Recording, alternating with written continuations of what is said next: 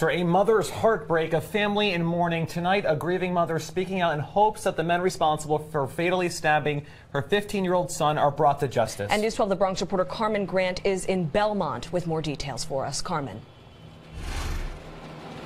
Amanda, Eric, it was here at this spot where a group of men viciously dragged that 15-year-old from the store onto the sidewalk, stabbing him to death. Right a few feet away, a growing memorial for a young man everyone in the community knew as Junior. A mother's grief. I don't know what am I gonna do without him. Over the brutal stabbing of her 15-year-old son, her youngest. My baby, my baby. Leandra Felice says the past 24 hours has been a daze, a nightmare she can't wake up from. They kill me and they leave me alive. These chilling images shows her son, Lisandro Guzman Felice, being dragged out of a bodega on East 183rd Street by a group of men Wednesday night. One of those suspects, police say, stabbed the teenager in the neck with a machete.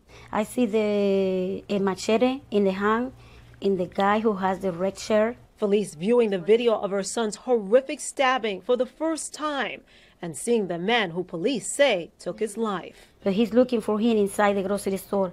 He are looking for him. Police aren't sure what led to the deadly stabbing, but they believe a dispute broke out between Felice and the knife-wielding men. Don't hit him with a big machete like that. You know, this is a criminal. This is from the devil. Meanwhile, Felice's Angry Birds hasn't been moved from the couch, the last place where he sat with his mother just before leaving that night, as well as this text message to his brother-in-law telling his family he's on his way home. He said, "Yo, I'm coming home soon. Fall asleep if you want." And then I called him twice, but he was never a reply again.